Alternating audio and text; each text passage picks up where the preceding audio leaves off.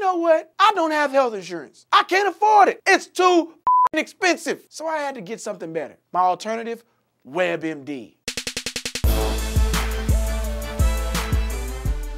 You know, the other day I decided to go online and I decided to check on webMD. So far in the last 48 hours, I've diagnosed myself with 4 things I possibly couldn't have. Cancer, leukemia, tuberculosis, menopause. These hot flashes is killing a nigga. What if I didn't know any better? Ignorance is bliss. And I thought that just because I had a headache, I have cancer, a tumor, and now I gotta go search for caskets? I put in headache. HIV?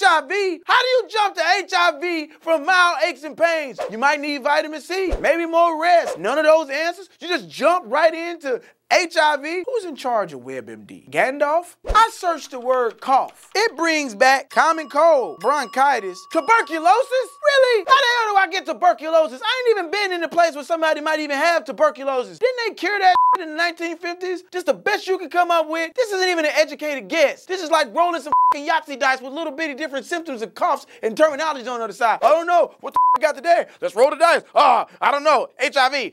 Let's roll the dice again. Oh, headache. Oh, you'll be okay. Oh, let's roll it again. Tuberculosis. Oh, who's playing this? Dr. Seuss? Does that mean that every woman who has a stomach pain is pregnant? No. Sometimes it's cramps. Sometimes she ate some bad nachos. She had a quesadilla from the little shop downstairs that didn't have a health inspection license. Who knows? Don't let this happen to you. Know your rights. More specifically, how to use webMD the right way and what health care that you need. Hit the subscribe button. Like us on Facebook. Follow us on Twitter. Billy Sorrells with more Billy Says. I'll be back next time.